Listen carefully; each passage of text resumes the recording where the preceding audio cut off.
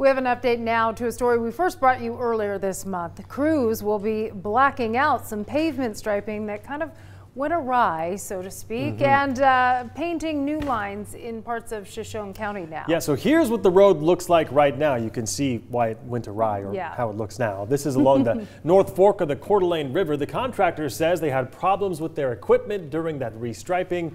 Shoshone County officials didn't specify exactly what the problem was, and they say they used the same contractor for years without an issue. On Facebook, the Shoshone County Sheriff's Office writes crews will repair the stripes tomorrow and Thursday, weather permitting.